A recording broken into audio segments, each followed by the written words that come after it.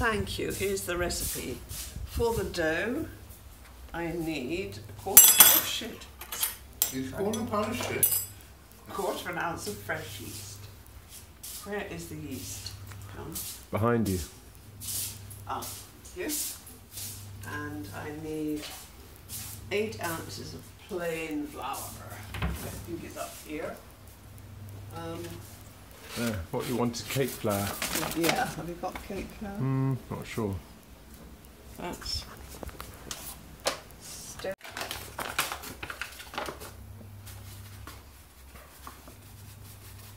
yes, definitely, it's a bit lumpy.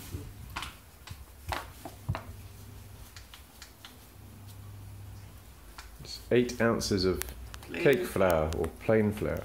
Cake flour will be better, but this is, we're improvising, this is bread flour. And yes, we'll need to sieve that.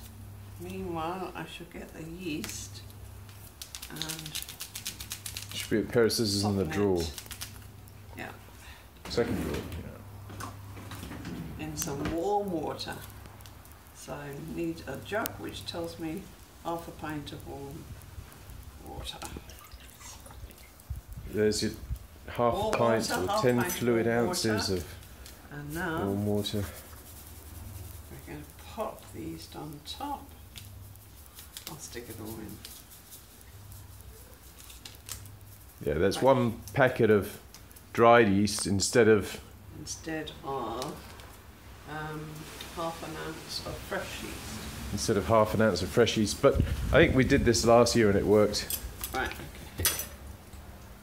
We've not got last year's film. Oh, we never finished it, right.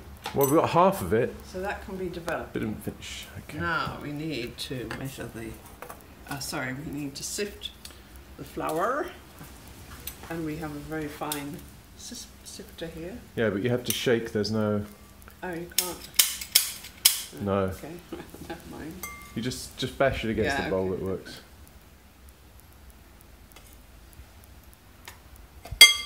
Right, here we go. Sift, sift, sift.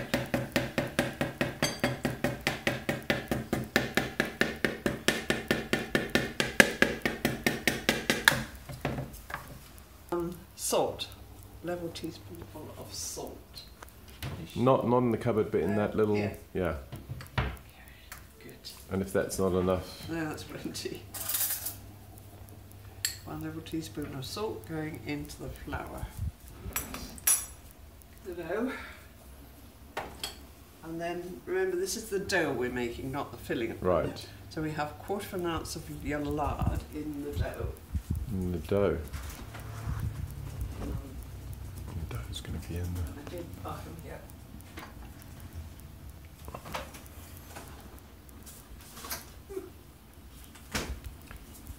So what kind of lard is this? This is lard, real lard from England.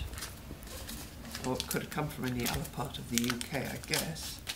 Why do you think they wouldn't sell that in South Africa? Well, just no demand. Have you ever found it? No. Lass says they don't. No, So- we've looked, but we never found. Oh, I see. I'm just wondering why. Right. Oh, I see. Sorry, got the wrong message there.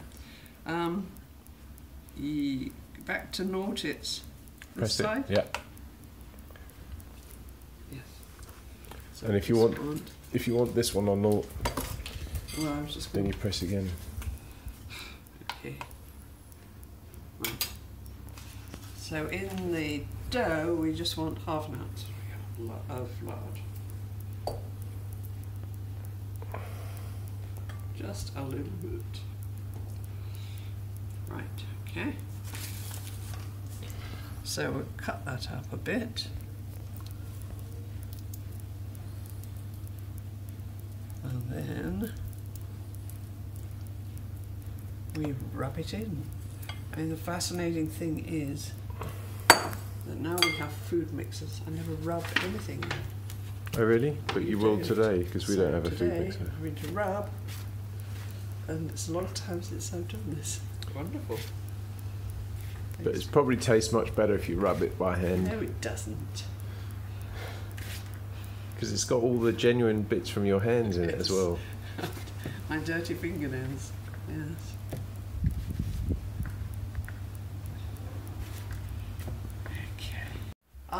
instead of half a pint, I should have made a quarter of a pint of liquid with the yeast and warm water. So I'm not going to pour it all in. I shall just pour enough to make a dough. About half, it'll be about half. But remember, we're not doing things down to the millimetre here. Let's just put that down. Will that give us some warning before she comes back so we can clear up? Maybe. Oh, maybe we'll use it all after all. So we were looking to make a firm dough. Here.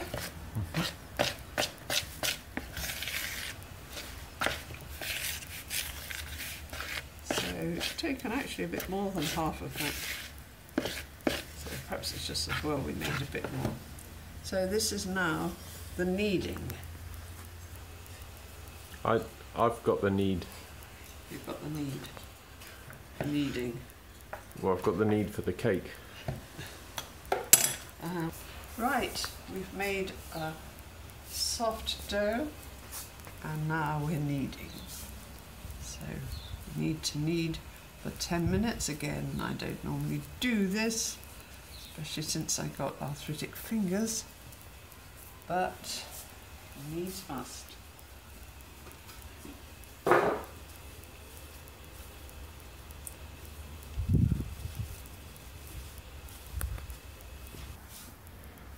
Ten minutes later, I'm still kneading.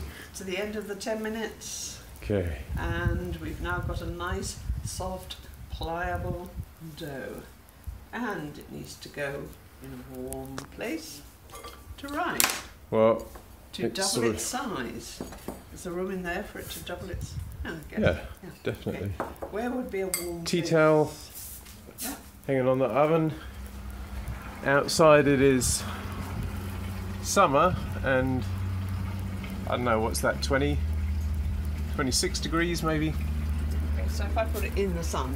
Yeah, maybe put it next to the vacuum cleaner. Why the vacuum cleaner is sitting there, I have no idea. And then we'll come back to it later. Okay. Always clear up as you go along. And you don't have a lot left at the end to do. Right, let's get rid of that.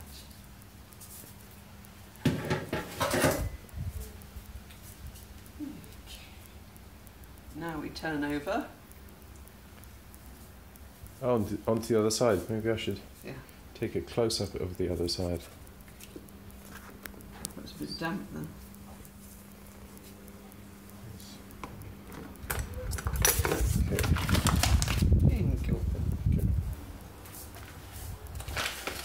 That's probably as far as we got last time, is it?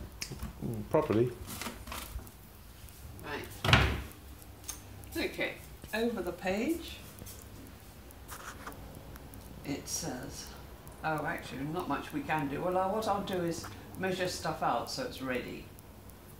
But we have to wait until it's doubled in size really. Okay. So we need to measure out. The filling is on this side. 6 ounces of lard. I mean, it's more or less the rest of this, I think. Do you want another bowl? No, do it in here. Oh, okay. Ounces.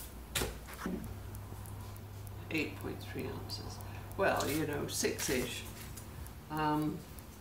Because if there's extra, presumably it's like roasting in the roasting dish. Yeah.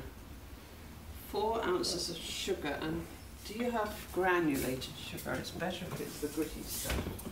Yeah, we have cane sugar. Yeah, good. Cane sugar in there.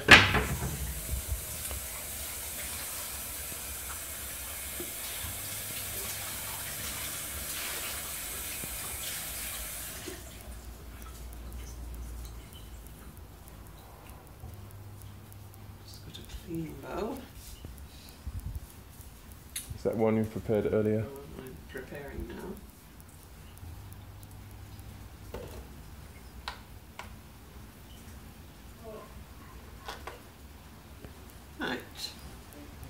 sugar. Just open the Yeah. open the thing and pour Right. until you've got enough. And I said 4 ounces.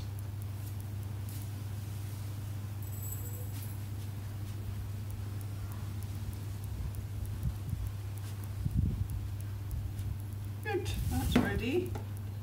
And we also need 6 ounces of sultanas or dried fruit, which we happen to have. Yeah, so we're going to do a little bit of cheating here. Let me explain. So Indeed. we made some stuff for mince pies that we didn't end up making, which is basically a mixture of sultanas and raisins and brandy, and they've been soaking for the Christmas period, and then they didn't get used, so we're going to tap into some of that.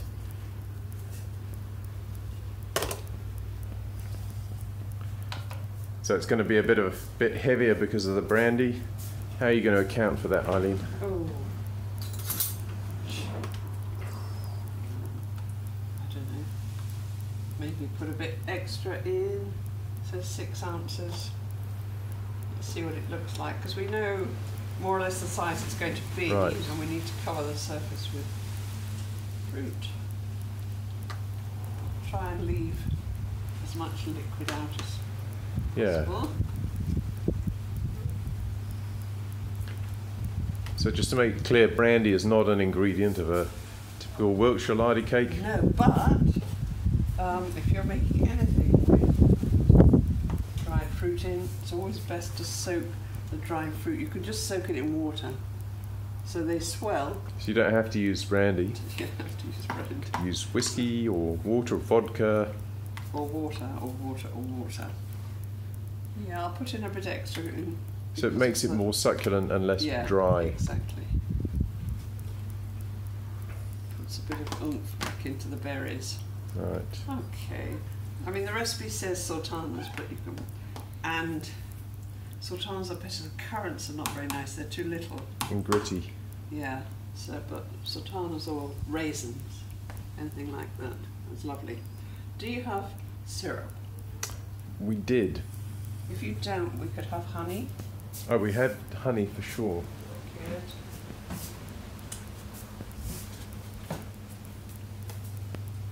This is golden syrup here. Okay. Yeah, thank you. In front of you. That's just for the... Oh, great. You've actually got it. It's just for the top. Okay. Right, well, now we have to wait for that to rise. So we have an interval. Okay, so we can sit down for Yeah. half an hour. Let me know when. We now have the risen dough. That's a good 2 times the size we had before. And I have greased a dish to put the finished lardy cake in. So now we have to roll out this dough. Just get my hands a little bit floury. And this dough has risen beautifully, probably because we put so much yeast in. Here we go. Right, we now have to roll out the dough. And it says here to a rectangle approximately 12 inches by 7 inches, but nobody's going to get a ruler out. So we'll just roll it out a bit. And roll it So was out. that lard that you used to grease the dish?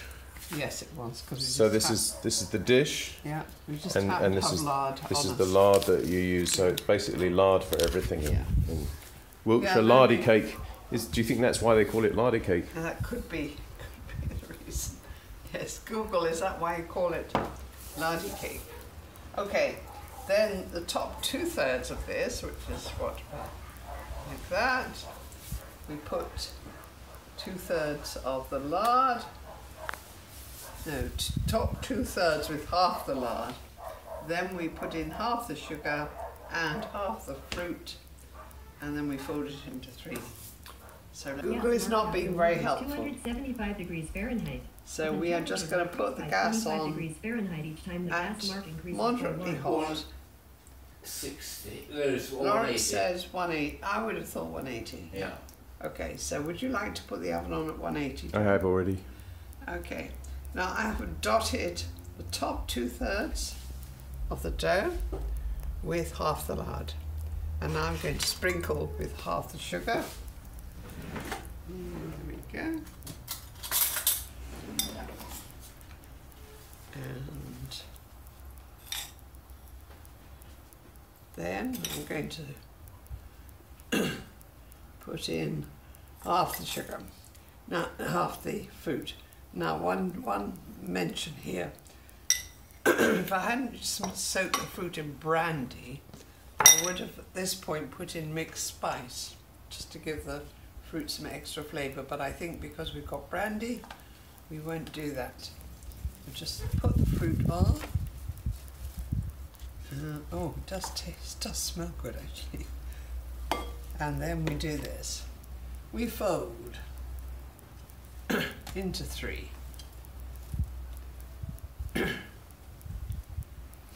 And then Roll. we roll into another rectangle once again.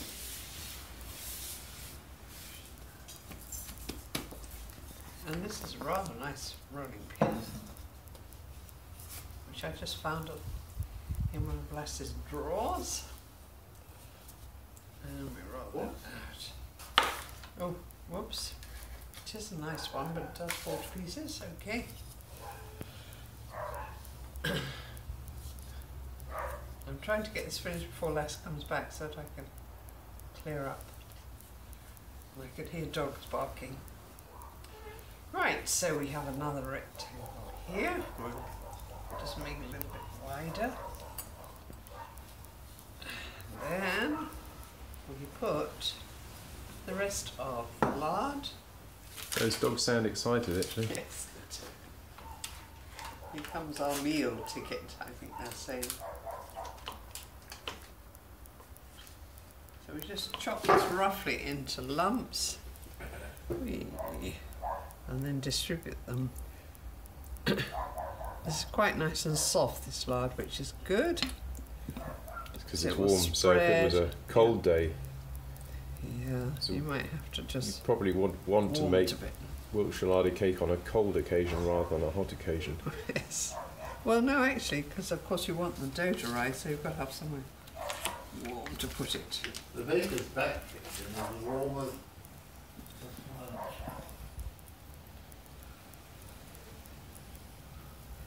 So we don't really need to film every minute of this, but once again, the other half of the filling, chopping into pieces, and then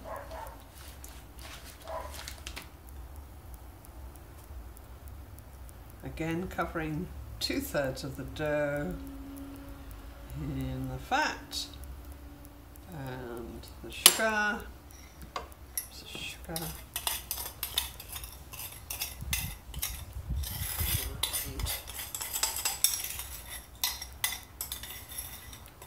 and the fruit. Comes the fruit, spread the sugar about a bit, and the fruit. And there is the fruit I'm afraid you're going to have to make into mince pies at some point after we've gone. There's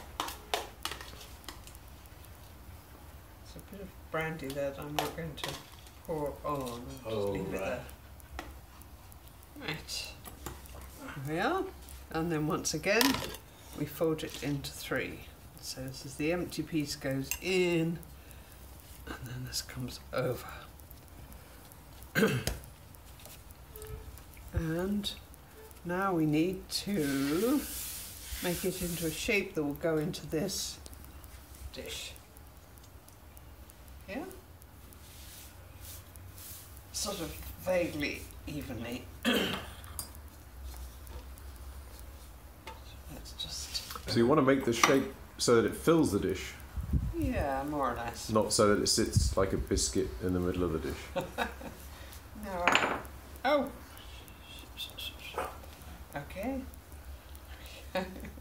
We won't mention biscuits because I don't want to get into trouble. This is what we've got a salad done it. Okay, here comes the dough, shrunk in there.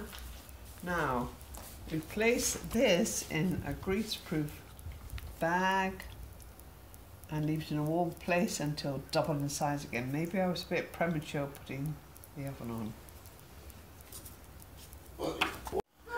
Okay, we've allowed this to double in size, and we have put the oven on gas mark 6, but it's on this oven it's actually 180. 180 degrees, so you have to look it up on your wherever you do look things up. And we're going to bake it for 25 to 30 minutes. But first we have to put some golden syrup on the top, which just makes it So I've done lots of wrapping there. slightly brown or golden on top. There we go. There we go. Cool.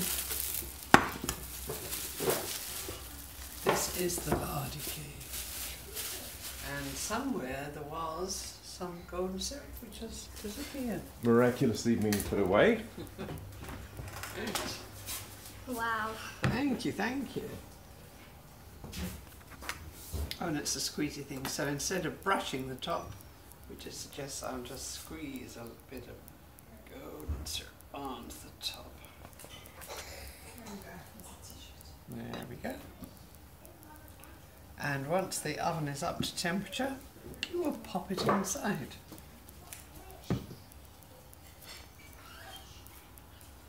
How do we know? Does the light go off when it's up to temperature? The oven's to temperature. I put some syrup on top just to make the top gold. Going to now push it in the oven for 30 minutes. Check it. Oh, checking from time to time. Oh, God, I've forgotten about the oven.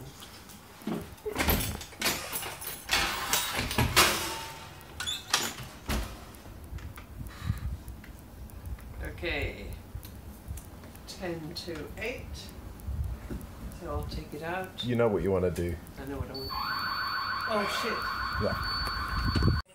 Okay, it's had 35 minutes, thanks to Google, who's told us when to take it out. And thanks to the fire brigade who rang us to check that all was well. There we go. Looking good. Now we have to leave it to reabsorb all that surplus fat.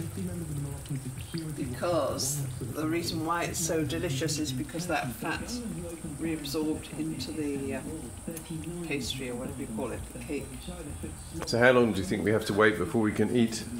Well, it's so hot that it will burn your tongue. So I would think about a quarter of an hour. Great. Okay. Okay, this is the moment of truth. We've left this to stand for about 10 minutes while all that fat was reabsorbed into the cake. And it is, there's no fat around there now. So we can pull out a slice, if I can find something that will pick up a slice for us. This one? Right. Here we go.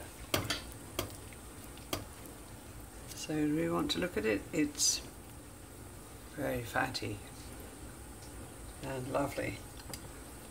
Shall I make a slice for everybody? Do you think? I think so. Okay.